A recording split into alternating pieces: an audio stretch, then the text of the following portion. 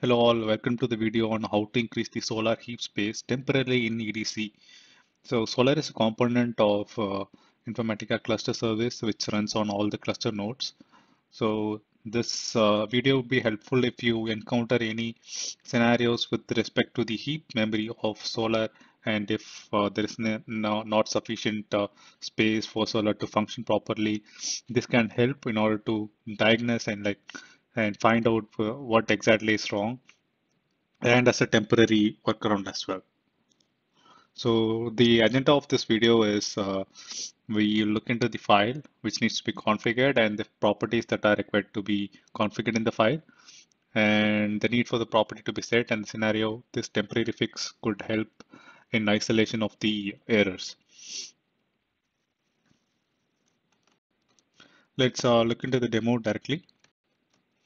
Here you can see one of my cluster node is having the solar and I have checked for the status of the solar and it is up and running. And here you can see the XMX.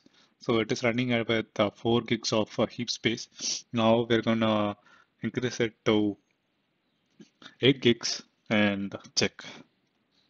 So for that we need to go into the slash etc directory default. Inside that you need to vi into solar.in.sh and you need to change the solar Java memory option. So here I'm going to change that to 8 gigs.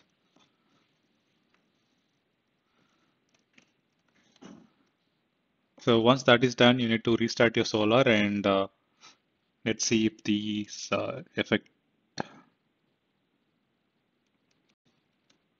So here I have restarted solar and now after restarting you could see the heaps memory space has increased to 8 gigs. And this is like particularly helpful when you want to like quickly check out if increasing the heap space would solve any out of the memory issues with respect to solar. And that should be all for the video and we'd love to hear your feedback through these two channels. And thank you.